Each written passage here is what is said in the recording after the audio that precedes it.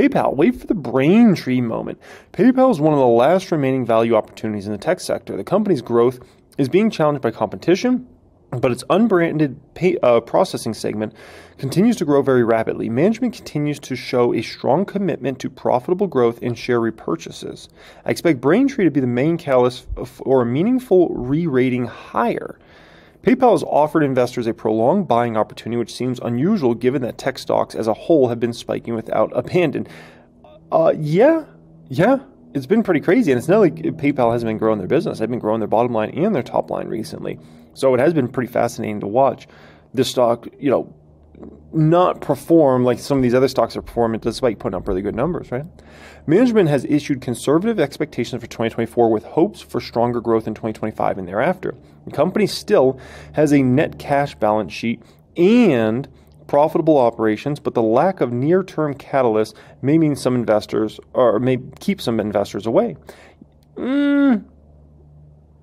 Yeah, I don't know about, lack of near-term catalysts. I think a couple of the near-term catalysts are just them putting up nice growth rates, beating the guidance numbers they put out there, right? And that's going to get a whole new excitement around this. And I think as the quarters tick on, if Alex Chris and the management team can keep coming in and beating numbers, I think you're going to see more and more investors, and I'm talking big money, Wall Street, hedge funds, institutional money. I think you'll see more of that type of money start to flow into the stock as they get more confidence in Alex Chris, right? With the stock trading at low double-digit multiple of earnings, I cannot ignore the compelling value, as the low valuation and strong balance sheet have priced in a great deal of pessimism. I reiterate my strong buy, as I expect the rapidly growing Braintree business to eventually earn a premium multiple from this market. Yeah, what has really attracted me to PayPal? Was it let's say PayPal was trading at a 35 forward P. Am I attracted to PayPal? Probably not. Would this have been a stock I bought heavily? No. At a forward P of 12? It's a whole different story, right? I mean, one has such a low level of risk and such a high upside potential that it makes sense. If PayPal, let's say, is trading at a forward P of 40, it's not nearly as attractive, right? There's a lot of downside there. It's like, could I see PayPal going down 50% if they had a forward P of 40 on the stock? Sure, because then we'll put them kind of down to a forward P of 20, right? And obviously we're trading way below that right now. So this is where valuations matter. You can't just buy a stock because you like the stock or something like that. You got to really understand valuations on a high level, right? And that's stuff we get into, obviously, in that Becoming Master of the Stock Market course. I get all into valuations, and obviously in the private group, I get ridiculously into all that stuff, right? That nitty-gritty stuff. Nowadays, there aren't many tech stocks that are trading far from their 52-week lows in 2021 highs, but PayPal is one of the few that still is around 2017 levels, yes, which just shows you how much pessimism there's really in this stock, right? I last covered PayPal in January, where I discussed the company's disappointing, shock-the-world results, but rated the stock a strong buy on account of low valuation. Hello, helicopter. Just do what you want. Fly your little chopper all around. I continue to find shares attractive, even if there's not a lot to be excited about in the near term. PayPal's key stock metrics. In its most recent quarter, PayPal generated 9% year-over-year revenue growth to over $8 billion, exceeding guidance for the year, up 8% year-over-year. Non-GAAP EPS grew 19% year-over-year and exceeded the guidance, right? So here he's showing the revenue numbers, right? Nice growth there. Transaction margin, which is, this is somewhere people look for weakness as far as what's going on in the company. And obviously non-GAAP numbers looking very, very good.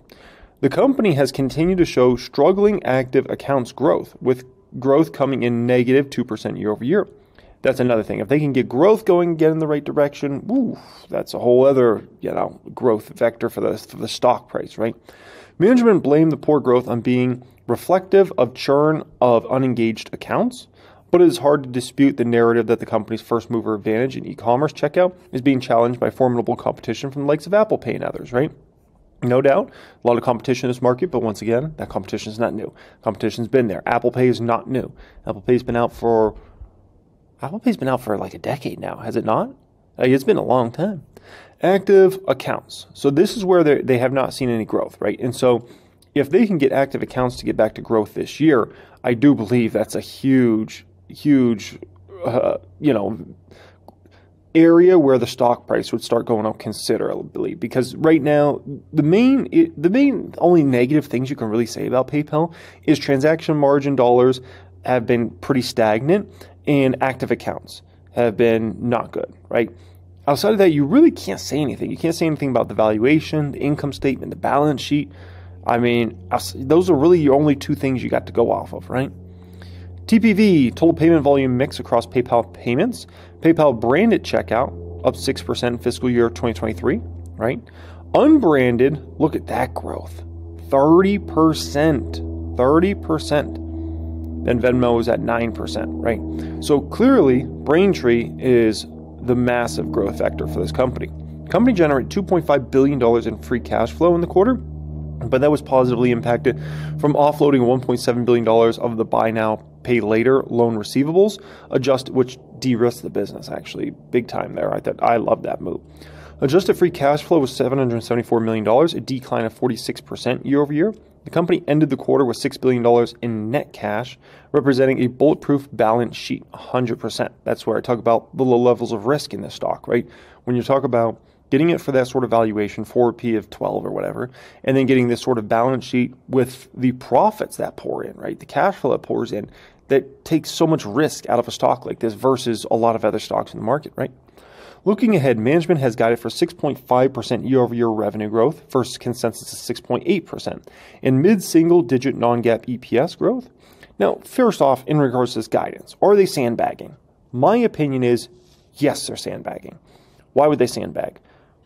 It's Alex Chris's first full year. This is going to be his first full year. He just got in the company like 2 quarters ago. This is going to be his first full year. Do you want to go in and say we're going to grow 10%, 11%? No. You want to sandbag a little bit. 6.5%, then come in, beat that number next quarter, beat it again the following quarter, beat it again, up your numbers for the full year, mid-year, right? And then beat it again in the fourth quarter. That's how you play this game. That's how you build trust. People starting to know you for beating your numbers and not missing your numbers, right? There's a big difference there. Guidance for Q1 2024, mid-single-digit growth on a non-GAAP basis. Non-GAAP effective tax rate, 19 to 20%. Revenue growth, 6.5% on a spot basis. And on an FX-neutral basis, 7%. For the full year, they're talking about at least $5 billion of share repurchase, which is going to help that EPS massively. As you take the insane amount of shares off the market, it's going to be big for that EPS, folks. Free cash flow, talking about approximately $5 billion. Non-GAAP EPS, they're talking about in line with the prior year, which was around 510. Management did note that they will begin including stock-based compensation in the calculation of non-GAAP EPS, addressing a typical bearish complaint. But I note that this adjustment is not reflected in the 5/10/2024 guidance, nor the 1/17/2024 Q1 guidance, as it will only be reflected beginning in the next quarter.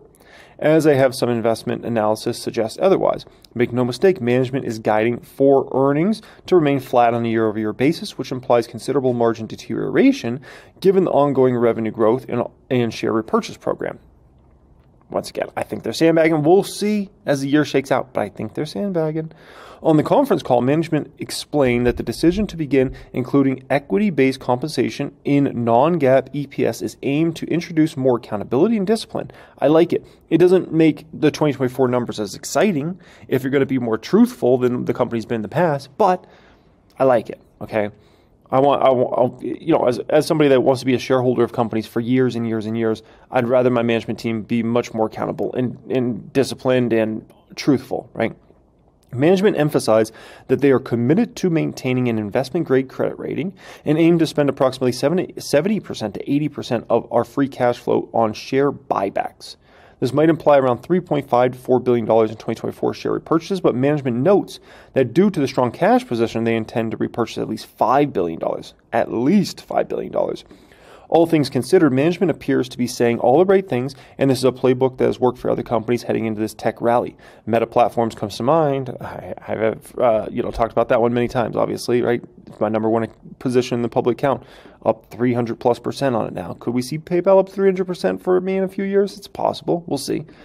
But when investors reward PayPal with a similar treatment, if ever, good question. Is PayPal stock a buy or hold or sell? It's easy to forget that PayPal is one of the pioneers in enabling e-commerce transaction. While the company is most well known for its branded checkout and Venmo app, I instead draw your attention to the unbranded Braintree product that's been growing rapidly. So let's see, what do they have here? Well, here they had the forward P of the stock, right, trading at 12 times, which is just insane. Absolutely insane. They have the revenue growth expectations there about 7 to 8% over these coming years.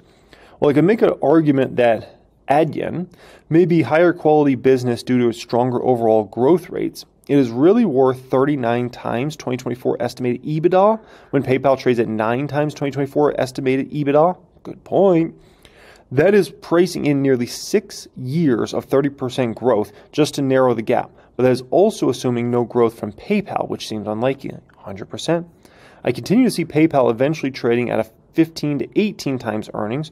I think a 20 to 22 would be much more fair for the stock, in my personal opinion. When you look at the growth rates, if you can grow your revenue 7 to 8% a year, right, and let's say you grow your bottom line at a little bit of a faster clip than that, let's call it 9 to 10%, the right valuation for you is kind of in the 20 to 22 range, in my opinion.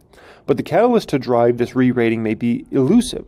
Yes, the company's commitment to profitable growth and share repurchases may help over the long term, but these are unlikely to spur near-term reaction. Instead, I expect continued growth from the unbranded processing to end up being the catalyst. As Braintree becomes a bigger and bigger portion of the business, I expect Wall Street to reward PayPal stock with a higher multiple as it realizes the profitability can continue and improve alongside the growth. And you know what's something very, very important that no one's factoring in this whole Braintree situation? No one's factoring this in. And I'm like, this is something I can't believe more people don't talk about. With the Braintree side, right? That side of the business is going to be ridiculously sticky. Ridiculously sticky. Once they get in the door with a big e-commerce company or an app or whatever, right? It's going to be very sticky. And for then somebody to move off of Braintree once they're starting to use Braintree and then they start using it for more and more of the options that Braintree allows you to do to manage your back end of your financials and your business and things like that, I think it's going to be extremely unlikely that folks then say, you know what, let's go ahead and replace Braintree with something else, right? Consumers many times can use one app one moment, then switch to another, then switch to another. Consumers can be sometimes a little more fickle. Big companies, once they use something and it works, they don't want to switch off that. They want to stay in that product. The only way you can get them to switch is if you do a bad job for them. And from my understanding, Braintree does a great job for all their customers. So unless Braintree screws up things for their customers, people are just going to continue to use it. It's just like, it's the peace of mind. Even if somebody said, you know, hey, we can save you a little bit of money by doing this, you'd be like, nah, I'm not interested because this works flawlessly. I don't want any issues. You just kind of get stuck in the ecosystem, right? What are the key risks? The company's branded checkout processing is under heavy competitive pressure, or at least that is what sentiment dictates. It bears noting that PayPal branded processing total payment volume grew by 5% year over year, though that might not be as important as a fear of ongoing disruption. The company, the branded processing, right? So that's different than the unbranded, the obviously Braintree side. The company may need to show stabilizing results in its branded processing and acceleration in overall top-line growth rates as a result from the continued stellar results from the unbranded processing. Before re-rating occurs, this is no easy task and investors might need to be patient. It is possible that the macroeconomic environment worsens or that branded processing volumes growth deteriorates further simply due to competition. It is also possible that unbranded processing growth slows down and the company's strong growth over the past few years proves transitory. I can see the stock trading between 8 times and 12 times earnings until re-rating thesis takes place. I personally am not concerned with the volatility given the strong balance sheet and confidence in the long-term thesis, but investors hoping for a quick trade might be disappointed. I reiterate my strong buy rating for the stock, and the valuation looks particularly compelling when compared against lofty valuations for other tech stocks as a whole, right? So, first off, in regards to, I mean, the stock's up high. It's just like the risk reward is too dang compelling in regards to PayPal, right? It's too compelling. 12 times this year's expected earnings with this massive share buyback on, a guide. Even if I think about, let's not even think about the next 5 years. Even let's just think about this year, okay? Is PayPal risky this year? Probably not getting a recession this year. It's potential, but probably not, right? Next year, the year after, what could be a totally different, probably not getting it this year. So that kind of takes that out of it, right? Is the Fed likely to go higher on rates this year? Probably not, right? So we got two probably nots already out of the way, right? Next up, do they have insanely high numbers to hit this year? No. So they're probably going to beat their numbers throughout the year, right? Stock's trading at a very low valuation. You've got so many of the boogeymen out of the way. And if Alex Chriss can put up those numbers, it's going to convince more and more people to say, hey, you know what? PayPal's a great company. It's got several compelling businesses. I got to be part of this. Now, on top of that, if active accounts can grow, then you take that boogeyman out of the market of like declining active accounts, right? So if we can get that boogeyman out as well, you got really nothing left at that point in time, right? So now, the last thing I'll say here is a lot of people, get focused around the stock price. They want the stock price up in the short term, right? They want to see the stock back at $80, $100, $120 very quickly here. Here's why you shouldn't want that. You shouldn't want that. If you're planning on being in the stock for the next 3-5 years, you shouldn't want that, and here's why. Right now, as we spoke about, they're doing that massive share repurchase, right?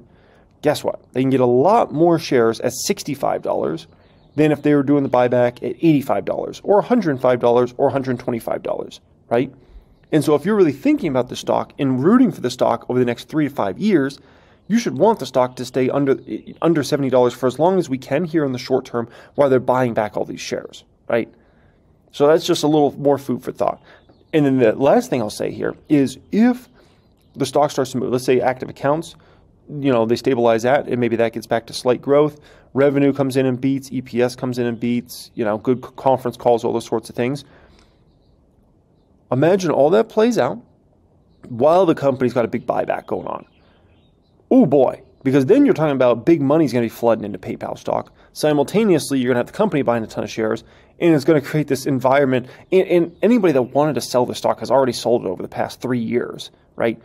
You can't get the stock to go any lower, really, in the short term. Anytime it goes lower, it gets bought right back up.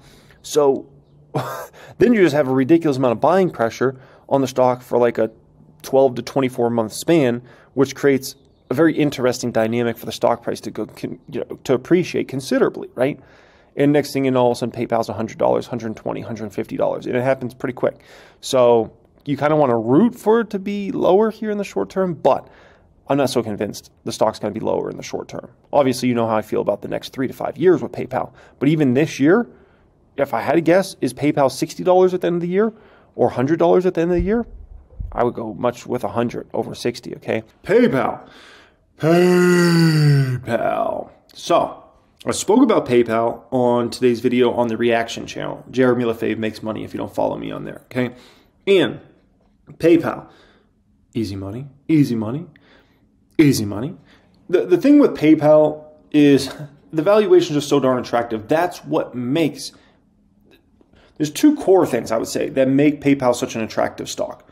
One is the forward PE, right? The forward PE on this stock is insanely low. This is a beta. No one has access to this except me right now. PayPal trading at 12 times forward PE. PEG ratio 0.79 on this baby. That sort of net margin on this company. Like, come on. Come on. So, it's just a no-brainer. You just look at all the metrics. It's a no-brainer stock.